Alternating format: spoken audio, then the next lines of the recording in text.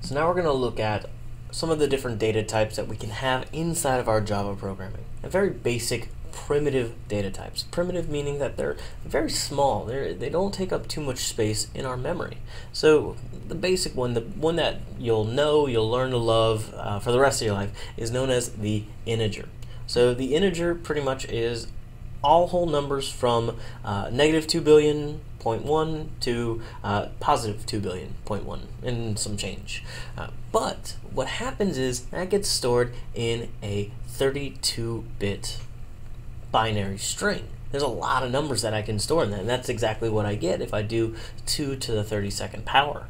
So we can continue on. We've got things like booleans. Booleans are true or false statements. They only really handle 1 bit. We keep on going. We've got things like char data types, which allow us to store single characters, text. Then we get into all these weird, if you look at them, we got double, float, byte, short, long. Why do we have so many number variable types? Well, it's because numbers kind of matter. We have big numbers, small numbers, and so we design them out such that we have enough for them. Again, why is this important?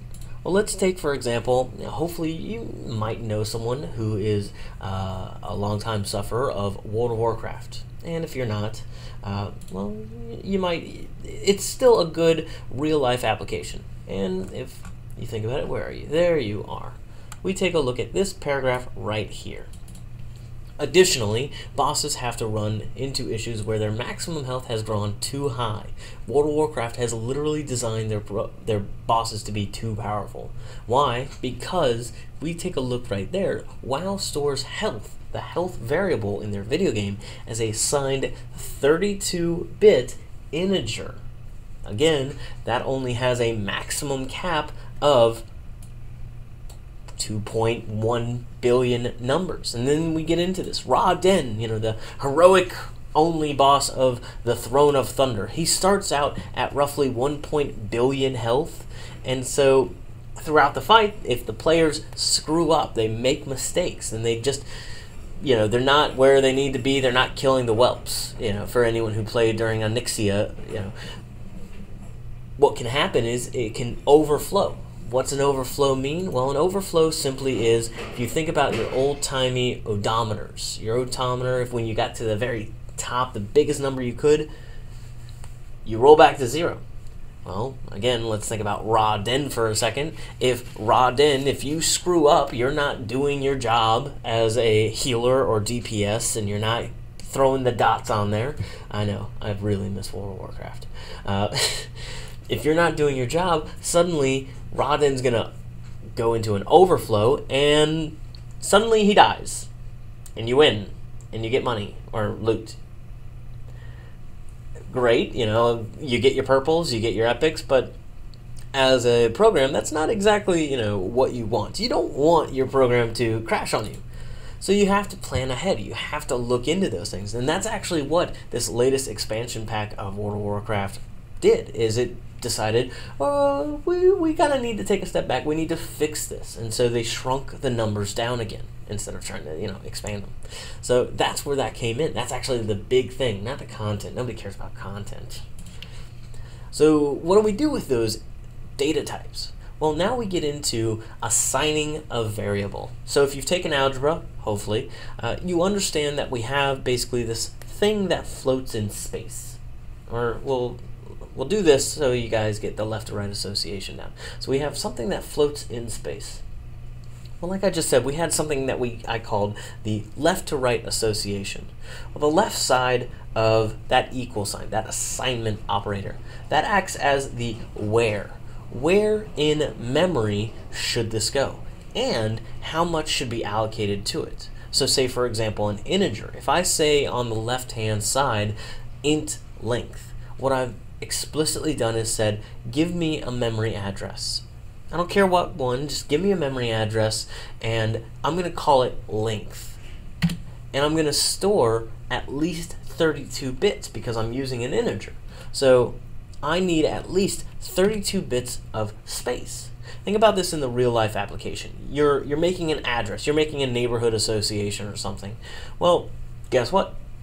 I need this type of house. This type of house is 32 bits of square feet. So I need at least this many acres to have this house on there. Now, again, we're talking computer, and the computer is going to be like, okay, homeowner association and the government will probably say, no, you can't have that big of a house, but you know what?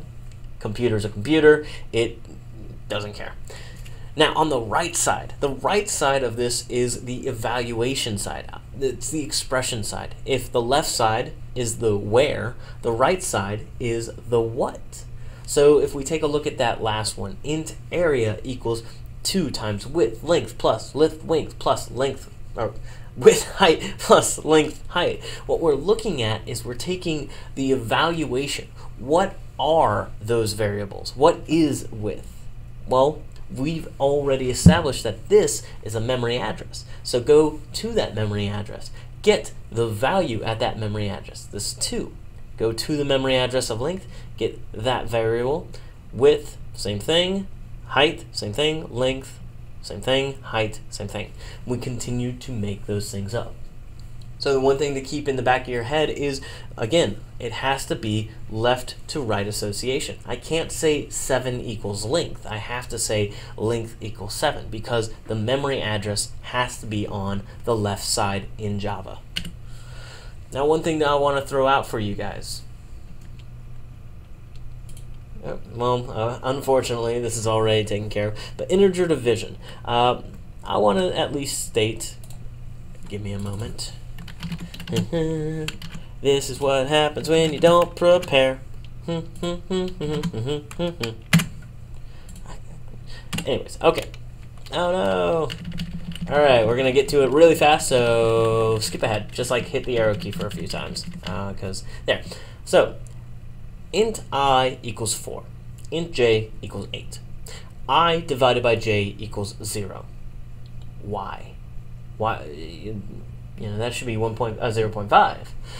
Especially because I just showed you that what's going on is we have something known as integer division. I said earlier that integers are whole numbers, meaning they don't have decimal places. So when you do something like division, well, they don't hold division symbols. So how do we fix that? Again, to do that, what we want to do is we change that. We would change them from being int I to double I, and int j to double j. And then all of a sudden when we do I divided by j, it'll be 0.5. So the last little bit we'll get to in this lecture is what happens if I want to get my user's input. Say, for example, instead of just dealing with numbers or typing them out, I want to actually get an input from a user. Well, the first thing I need to do on the first line of code,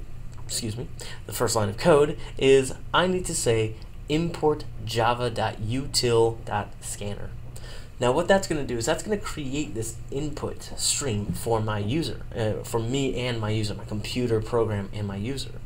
Then inside of my main method, wherever I'm using this, I want to go scanner equal new scanner. I know that sounds like a weird thing to do, especially since we haven't talked about objects just yet, but what this builds is now my user input. Now, before you immediately start using that user input, you should probably use some form of a prompt. You know, tell the user what to type in. Otherwise, they don't know. So that's where we get something like enter a number. You're telling the user, please enter a number. And then you go in, and then you can use something like scanner.nextLine. Now, scanner.nextLine, what that does is that takes whatever the user typed in, and as soon as they hit enter, it allows me to use that as a string.